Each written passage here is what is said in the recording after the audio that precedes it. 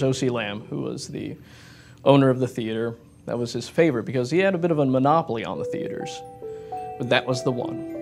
And if you ever go up there and it's a bit of a late night or a lonely night, and you happen to look up towards the lighting booth and the back hallway in the very back row of seats, sometimes spot a shadow sitting in one of the chairs or up in the lighting booth, because that was the old projection room. And that's him. And he just generally is up there watching.